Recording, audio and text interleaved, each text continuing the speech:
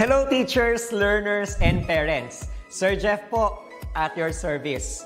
Alam nyo ba na meron tayong website na tinatawag na DepEd Commons? Ang DepEd Commons ay binuo upang gawing accessible ang pagtuturo at pag-aaral dito sa ating bansa gamit lamang ang inyong mga smart devices gaya ng cellphones, tablets, at computers. Dito ay maaari nating ma-access ang iba't ibang learning materials mula sa Department of Education. Meron itong mga interactive materials, electronic self-learning modules, at instructional video lessons mula sa DepEd TV na tiyak na makatutulong sa pag-aaral ng mga mag-aaral galing ka man sa public o private school. Walang problema dahil welcome ang lahat dito. Para ito sa mga guro, magulang at mga mag-aaral mula sa kinder hanggang grade 12, alternative learning system o ALS, at pati na rin ang special education. At huwag kang mag-alala dahil kahit walang load ay maaari mong ma-access ang mga learning materials. Tama! Libre ito. Ang kailangan mo lamang gawin ay i-on ang iyong data at buksan lamang ang iyong browser at i-type ang commons.deped.gov.ph. Alam na ba ng iyong mga kasamahang guro o mag-aral ang tungkol sa DepEd Commons? I-share mo na ang video na ito upang matuto rin sila kung paano gagamitin ang DepEd Commons sa mabilis at napakadaling paraan. Muli, ito po si Sir Jeff at kita-kits po tayo sa DepEd Commons. Paalam!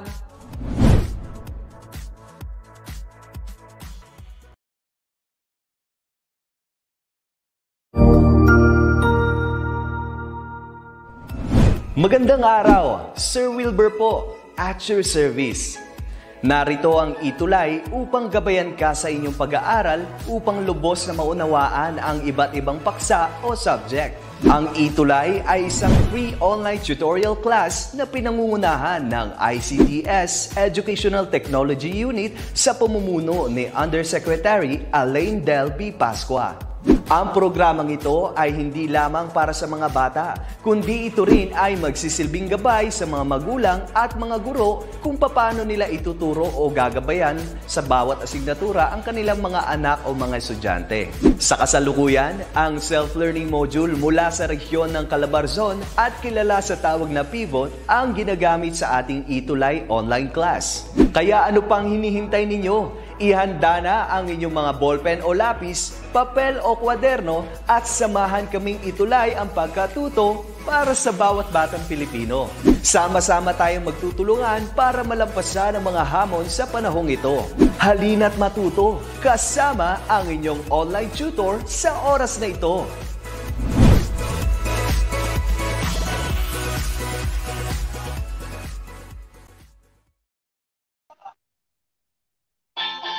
Ayan, good afternoon learners from Luzon, Visayas, and Mindanao, so as our dear parents or guardians, also our beloved teachers.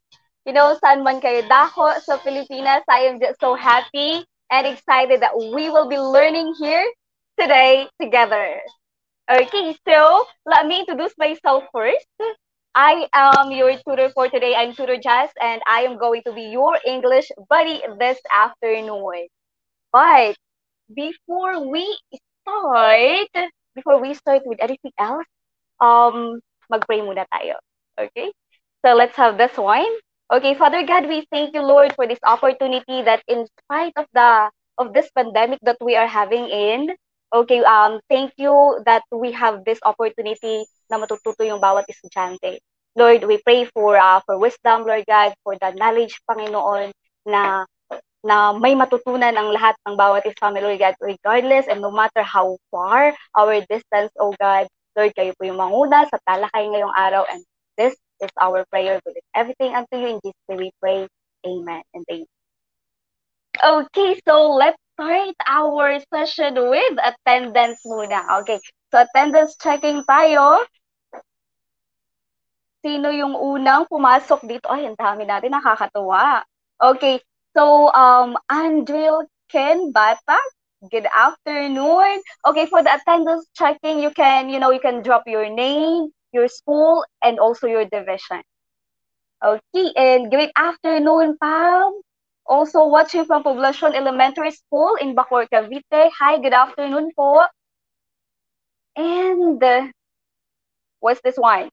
GSCNHS Senior High. Have a great day also. And thousands of learners, I guess, are watching this afternoon. Nakakatuwa naman po. Okay, yes. Hello, Akisha, Kylie, Akisha Pablo, and pa-shoutout naman po, Ma'am Jess. Hi, Beshi Wap. Shoutout. Okay, and also Teacher Joanne from Iho Elementary School from San Jose del Monte, Bulacan. Good afternoon. And so many more. You know, I'm so excited this afternoon kasi ang dami nating participants. Okay, and just, you know, our time today is just so limited, 40 minutes, but I really hope that we will be able to learn a lot. Okay. So bago tayo magsimula, I guess, learners, grade 6 or my English 6 warriors, gusto kong may ready kayong English notebook so as your pen. Okay? And I am looking forward sa inyong participation later. And how are you going to do that? Simply, you can just answer later dun sa ating comment box section. Okay? Section, I guess that's below. Or you can have it on your notebook. Then pagkatapos na activities natin, picturean ninyo and then isend ninyo. Okay? I will do my very best para makita yon at saka i-check yon. Alright? So, let me share my screen to you first. And as I am sharing my screen, I have a question for you guys. Are you now ready? Dapat ang sagot ninyo, aba, syempre. Okay? So, one more time. Are you now ready? Dapat feeling ko naririnig ko yun, no? Okay, so aba, syempre. Okay, so there you go. Let me share my screen to you. Okay, and nakakatuwa, no? Napakadami nating participants this afternoon. Okay, and I hope na kayo pa rin or maybe dumami pa kayo in the days to come. Okay, so every Tuesday, that's English 6 at 3 p.m. to 3:40 p.m. Okay, so I hope that you are seeing my screen right now. Okay, so welcome to our English 6 class with Teacher Jazz. And saying, you can do it. We can do it. Okay, so let's have this one. Okay, welcome English warriors. So I guess you're now ready for our week 6 lesson. By the way, we are using the pivot module of Calabarzon.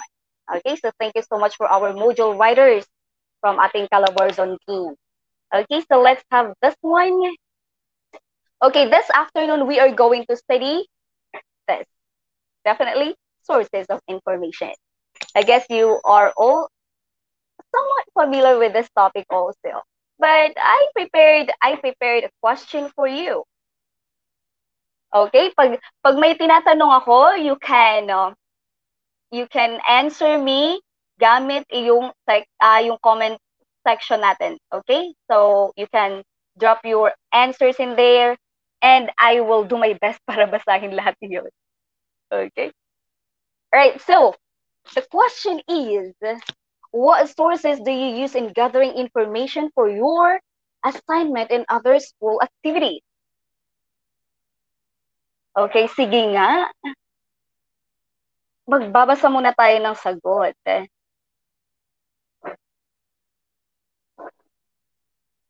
Okay, C.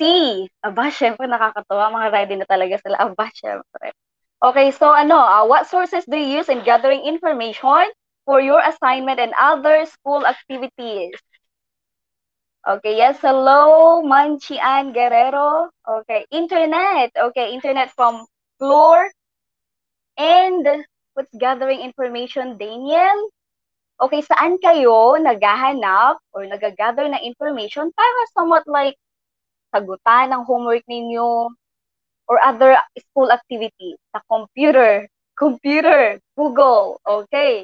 Possible book, very nice. Okay, so that's it. Sabi ni Idane, it's modular. Sa module, possible B. Okay, Nicole, it's Google. Bea, I use Google Chrome. Okay, so Sophia TV. Oh, nakakatuwa. So, as you can see dyan, ang dami, di ba? Ang daming pwedeng sources ng ating, para makapag-gather tayo ng information. Okay, so that we can answer our activities, our homework, or maybe our assignment, or any other research work na pinapagawa sa atin ng teacher. Okay, so thank you so much for participating and watching from Cebu. Hello! Okay, so i-ready nyo lang yung ninyo ha, yung activity notebook ninyo. Okay, and then after our session, you can take a picture of it and then send it sa ating comment section. Okay, so there you are. So, I hope yung camera natin ay hindi mahulog. Okay, so actually learners, like a lot of you, or maybe you are used to accomplishing your homework, could it be your research work, your assignment given to you by your teacher, right? Pero saan nyo nga ba kinukuha ang inyong mga information? Okay, saan na nga ba kinukuha yung mga information, yung data para masagutan, okay, yung homework ninyo? Nakakatawa kasi ang sagot niya iba-iba, right? Okay, so meron sabi dito, book, could it be sa Google Teacher, sa module pwede din, saan pa? Sa computer daw, okay, mag-search siguro. So, as you can see, various, okay? So, a lot, so many. Okay, so, to achieve this, you must be aware also to where to find information and how to access or use various materials or sources. And of course, why are you using different sources of information? Why do you have to use a lot of maybe or various, not just only one?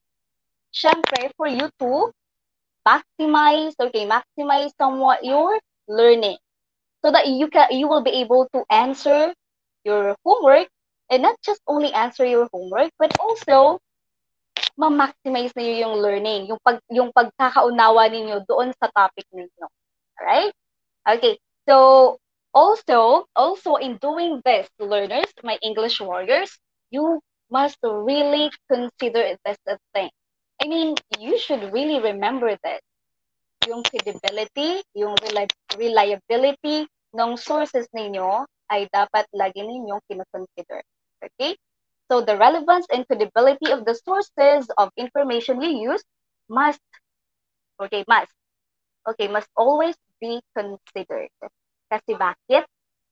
You know, in this world full of fake news, I hope that you, my English warriors, will stand to spread the real one. Okay? So you really have that skill of contrasting and comparing different information, different sources of information para like sa inyo pa lang, alam nyo na kung paano siya, alam nyo na kung ano, totoo ba ito or hindi. So you really have to have that. You really need to have that. Okay? So you must have that skills also in comparing, okay, in contrasting. Like when we say comparing and contrasting, that has something to do with you identifying the similarities or differences with two, right? Okay. So we will be so that we will be able to see if that information truly or really a reliable one. Okay. So thank you so much anyway for answering this question of mine. Okay, and I have prepared pictures actually for you. And I guess very easy like the same. Okay. So I want you to examine these pictures I have prepared here A, B, C, and D. Okay, but this time around, since grade 6 na kayo, I want you to practice yourself answering in a complete sentence. Okay, so whenever I'm asking in English, I'm asking you, you try to answer me in a complete sentence. So, down there sa ating comment box, sasagutan ninyo itong A, B, C, and D. Okay, in one, maybe a simple sentence will do. Okay, basta ayoko lang makita yung like, nagbabasa, like reading. Okay, reading. Like, library. Okay, I wanna read yung isang pangusap. Okay? One whole sentence. And a simple sentence will do. Okay, let's try it. Okay, I want you to examine these pictures, A, B, C, and D, and what do you see in here? Like, what are they doing? I guess this is something to do with my question a while ago.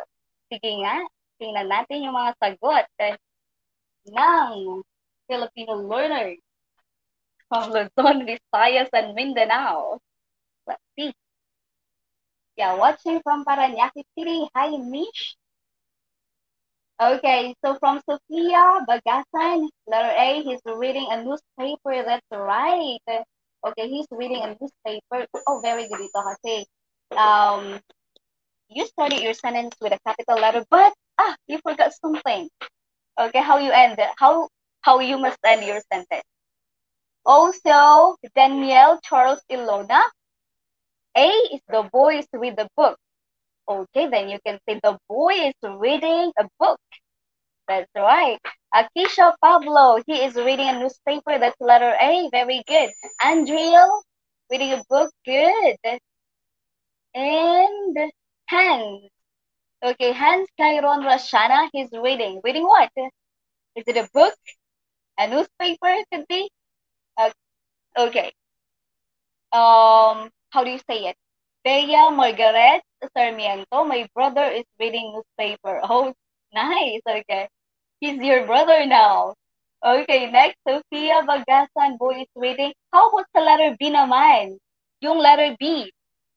Okay, tapos na yung letter A. I can see a lot of answers here. How about for letter B? I am going to watch television. Okay, and what's one? Jonathan Borby, riding, is it right? Oh, you mean to say reading the newspaper. Okay, so the boy in here in letter A is reading a newspaper. Okay, B, the boy is watching television. That's right, Brick. And Akisha, Adele Soriano, the boy is watching the television. That's right. Okay, next one. How about for letter C now? Letter C. Ano kaya ang ginagawa dito sa letter C? Yes, join. Okay, A, B, C naman. C and D. Okay, Alriza. Boy is watching television. That's right. Letter C. C naman, C. Okay, and letter D. Ano ang ginagawa? Okay, anong ginagawa nila? Okay, C. Okay, hi, Charles Codilio, watching from Panikuan Elementary School. That is in Panikuan, Lagunoy, Camtur. That's so far. Okay, I'm glad that you're with us tonight. I mean, this afternoon. Okay, next is, okay, C, from Akisha Del Soriano. The boy is borrowing books at the library. Ayun, library. But we cannot do this one because we don't have face-to-face, right? Okay, maybe we do have the library. Okay, letter C. Salvador Francis Jr., the boy bought a new book. Ha? Sa tindahan ba ito? Okay. And Abram Lazona, the boy is borrowing a book at the library. Okay. And how about for letter D? Everyone? Letter D. Princess Zairil Uy, the boy is borrowing a book in the library. Letter D now. Letter D. Come on, everyone. Letter D.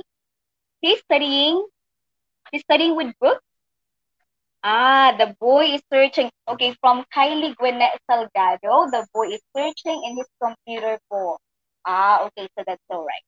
Okay, so great job everyone. Okay, so sa lahat. Okay, sa lahat ng sumagot sa ating activity na ito.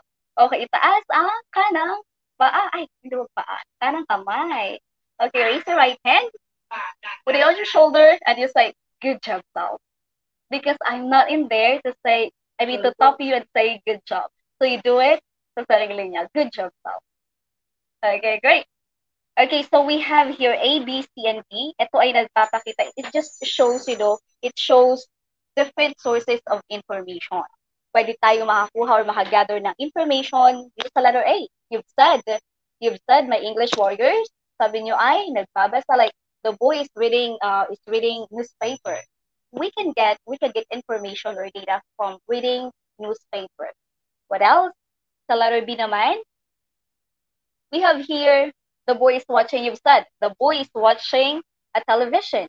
The boy is watching television in here.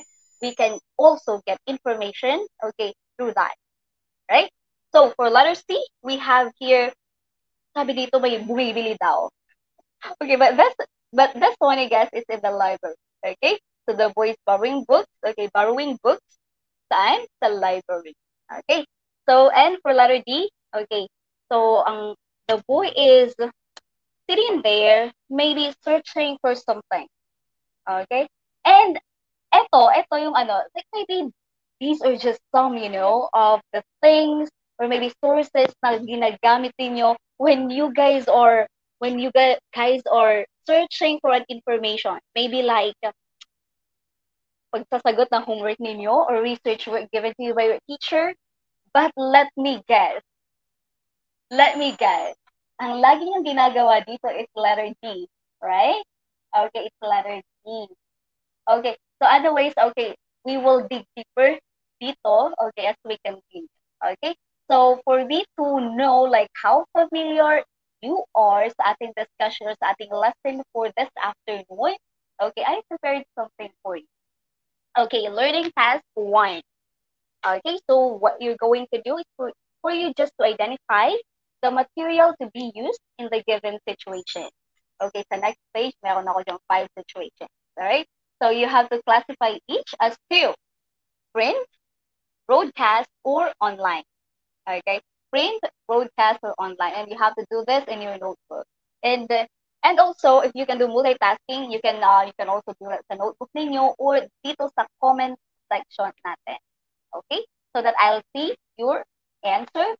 And yung pala-recite natin this afternoon, okay, makaka-receive ng 1,000 palakpak. Okay, so anyways, let's start with this one. Number 1. What is it? Maita needs to watch news on television. What you're going to do here, you have to classify. Okay? Classify each situation as 2. Print, broadcast, or online. Okay, so Maita needs to watch news on television. That is, okay, patingin. Okay, so kailangan ko siya ulit. Hawakan. Okay, number 1 is broadcast. Okay, very good. Sian Gabriel, Sofia Bagasan, Alriza, Danielle Ilona, Jan Vincent Iron, Hans Raul, so many more. Okay, so for number 1, the correct answer is broadcast. Okay, number 2. Let's have number 2. Mrs. De Chavez used the chart which she bought from the local bookshop in explaining the water cycle. What is your answer here? Number 2. Lagyan nyo ng number 2 yung sagot niyo. If it's number 1, number 2, you put number in there. Okay, number 2 from John Vincent Giron. Okay, your answer is print. Very nice. Okay, John Vincent Giron, print. Who else? Melanie Saw. That's print. Good. Danielle, Elona, print. Sophia, Ian, Alexa. Very nice. Okay, number 2 is print. Number 3. How about for number 3? Alex, tours around Tayabas City using the interactive map installed in its number 3 na tayo. What's your answer for number 3? It's online. Okay. Sian Gabriel Balingit, online. Okay, and Andriel Ken online. Okay, and okay, Ashley. Okay, Ashley and Sophia, Arya. Well, okay, very okay. Free online. Okay, and okay, Alex tours using interactive map. Okay, installed in his phone. Out. Okay. Okay, breaks online. Okay, Danielle online. Okay, that's so it. Okay, so how about for number 4? Okay, can you do number 4 and number 5? Number 4 and number 5. The learners watch available videos on gardening. Your answer here is, okay, what's your answer for number 4? Okay, number 4, the learners watch available videos on online on gardening. Okay, so online. Because it has the word online in there, that's your clue. And last one is, my parents love to read newspaper every morning. That is, okay, print. Very good, Danielle. Okay, and John, Akisha, Sikaina. Okay, 5, print. Okay, and that's the way. Let's see. Tingnan nga natin kung tama ang yung mga sagot niyo. Okay? So I want you to check your answer. That's honest to goodness. Okay, and then later on, maybe you can try to take a picture of it and send it and comment it, or i-comment ninyo dun sa comment section natin. Okay? So let's have this one. Okay, number 1, broadcast, print, online, and print. Okay, so may nakakuha ba ng ng 5? Okay, so very nice. Okay, so once again, this afternoon, we will be learning about sources of information. I'm just going to give you like a brief discussion. Okay, brief discussion because our time is just limited right now. Okay, so we have a while ago, we have classified our, classify our sources of information into 3, right? What are those? The first one is, okay, can you give me the 3? Like, how do we classify the sources of information? I guess we have talked about that. I mean, I have mentioned that a while ago. Okay, the 3. Patingin nga. Tatlo. Okay, like, what are the sources of information? We have classified that, okay, into 3. Right. Okay, very good. How do you say your name? Mika, Mika Jillian Celesta. Okay, very nice. Broadcast, print, and online. Okay, very good. And, okay, Andrew Ken Batas, broadcast, printed online, so as a Sofia Bagatan. Okay, good job.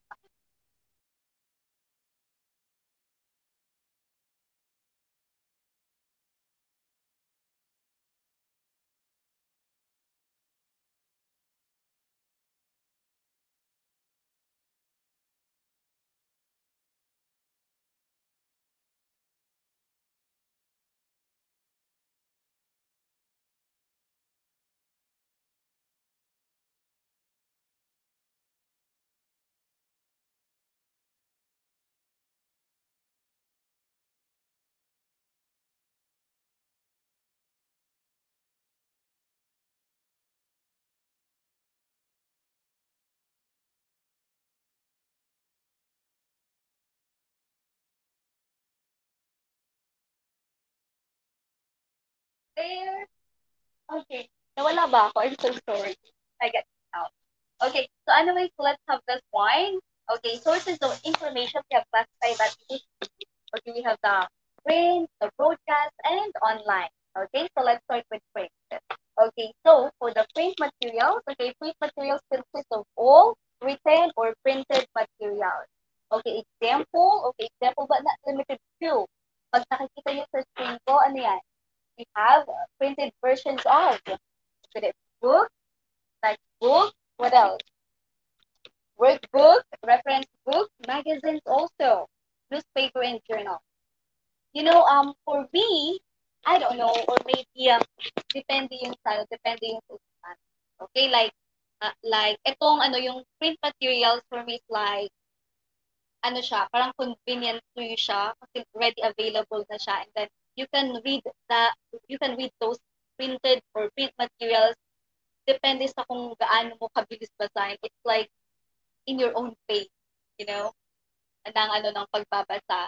So, but then again, may mga estudyante din kasi na like okay sa kanila yung hindi print, okay. Pero naman okay sa kanila sa print. So like it depends. Okay, so like sabi doon, sabi nila it has several advantages, but I believe it has also several disadvantages. Okay, so it depends kung saan kayo mas comfortable, saan kayo mas comfortable, like anong materials ang comfortable kayo na how do you say it, like gumamit. Okay, so let's have this broadcast materials. Okay, broadcast materials, ito naman yung materials na like communicated or transmitted via use of TV. Okay, TV or radio. Okay, so materials or resources transmitted to public through radio and television. Okay, so example, but not limited to. Nakita nyo dyan sa screen ko. Okay, you can read that aloud. Okay, with me. Okay, public service announcement, daily news, weather forecast, interviews, documentaries, what else? Comedies, movies, sports, and advertisements or commercials. Those are typical examples of broadcast material. Okay? So, maybe meron pa. Hindi pa tayo dito na ilagay. Okay, that's why I said, okay, not list. Okay, so the next one is the online. Okay, we have online material. Ano naman tong online material? Okay, so online materials are learning resources as well that are made available online. Okay, made available online. So common examples of online materials are there. Okay, nasa baba ko ba? All right. So blogs and blogs. Okay, no need for me to explain this because I believe that you already learned this sa inyong TLE. Okay, TLE, nakita ko yata ito sa TLE. Like the difference between blogs and blogs. Okay, podcast, audio, books, and e-books. Also, videos, mobile apps, web pages, social media, emails, and okay, a lot more. All right. So again, sources of information, madaming sources ng information, but we have classified that into three. What are those three? We have broadcast, online, and print material. Okay, so let's have this one. Oh, time is already over. Okay, learning task number 2. Let's see if you somewhat understand our lesson this afternoon. Okay, so what you're going to do is for you to identify which source of information does not belong to each group. Okay, so then after eliminating the material which does not belong, okay, to each group, you have to classify. You have to classify the three as to print, online, or broadcast materials. Okay? So you answered dyan sa comment section natin or sa inyong notebook. Let's start. Okay, let's start. Okay, number 1, textbook, workbook, reference books, daily TV news. Which one ang ating eliminate? Okay, and okay, I'm going to give you maybe like 30 seconds to do 1 to 5 and then let's answer after. Okay? 30 seconds. If 30. Okay, nakikita yung screen ko, right? Okay, ano ang eliminate dyan? And after eliminating, okay, the one, then you have to classify yung natitira as to print ba yan, broadcast ba yan, online ba yan. Okay? So, tingnan natin. May ready na bang sagot? Let's start with number 1. Okay, number 1. Okay, so tama yan. Number 1, eliminate natin ay daily TV news. Okay, good. Number 2, ano ang eliminate natin? Okay, number 2. Okay, 3 and 4. Okay, very good yan. Daily TV news and John Vincent Giron. Good job. Princess Cyril Uy. Sian Gabriel Balingit. Okay, Bricks Arky Gonzalez. Okay, John Jeff Solomon Sarmiento. Okay, that's right. Okay, so number 2, that's ebook. Correct, Bricks. Okay, number 3, that's written. Okay, number 3, in here, okay, we have written diary. Okay, Gina Lagura is watching from Sarangani. Hello. And Bea Margaret. Okay, that's ebook number 3. Okay, number 3, that is written diary. Number 4, we have social media in here. And the last number is 5. We have book. Okay. Now this time around, let's classify yung natitira natin na tatlo, di ba? We have eliminated the one. We have eliminated one, and then yung natitira we have to classify as to what classification of sources of material. Okay, so daily TV news, na-eliminate yun. Yung natitira, textbook, workbook, reference book, that is to print. Good job. Okay, next. How about for number 2? Number 2, ano yung natitira? Ano doon? Lagyan ninyo ng number yung sagot niyo so that I'll know. Okay, number 2 is, okay, broadcast. Okay, that's right. And number 3 may nakita ko. Number 4. Okay, number 3. How do you classify number 3? 36. Okay. Oh, number 3. Okay. Oh, number 2, broadcast. That's right. Number 3, that's okay. Broadcast. Raul, Arnaiz, that's correct. Danielle, that's right. How about for number 3? That's online. Very good. Mika, Jillian, Celestial, that's online. Daniel, Elona, that's online. Great. Okay, so as Raul.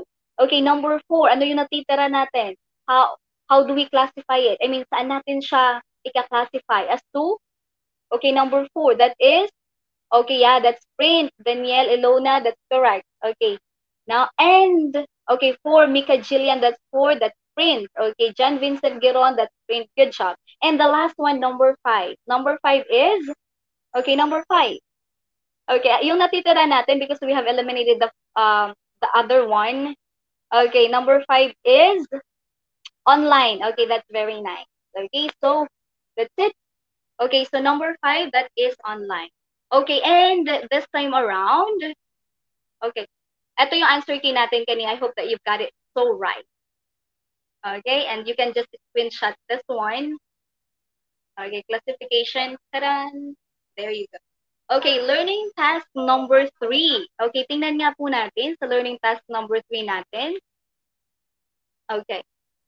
Okay, since, okay, we are running out of time, you are going to screenshot this, okay, this page yung pina-flash ko dyan sa inyo. Tapos sasagutan nyo yan. Paano nyo ibabalik sa akin? Sa comment section nito, pwede naman kayo mag-comment, right? Okay, so, isend nyo na lang sa akin. Okay? So, before, okay, meron pa akong, a moment. I guess I still have 2 minutes. Okay, so to sum everything up, let me share this to you first.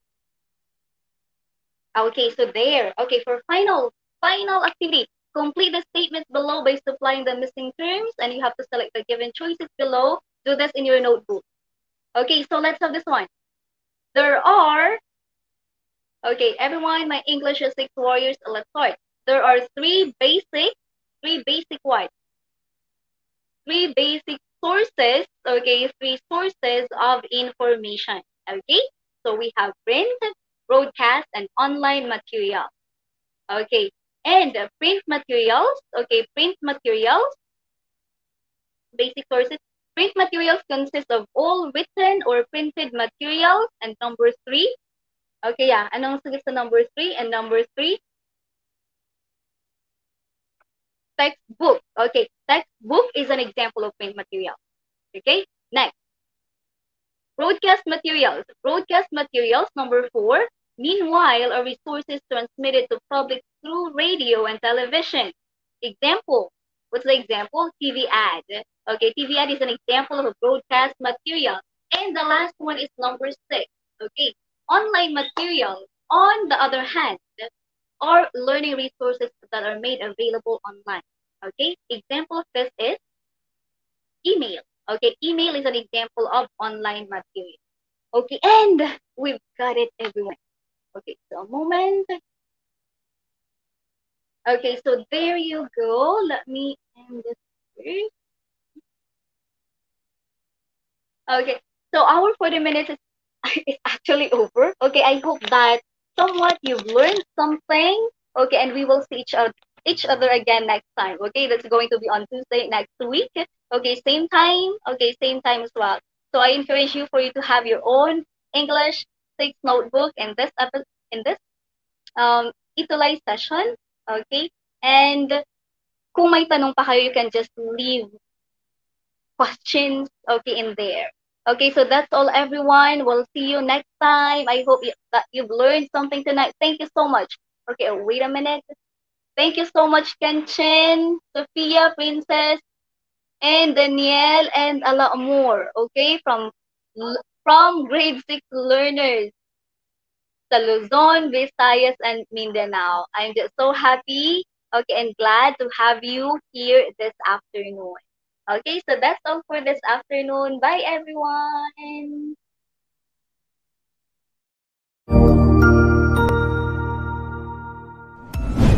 Sigurado ako na marami ka na namang natutuhan sa ating ETULay tutorial session ngayong araw.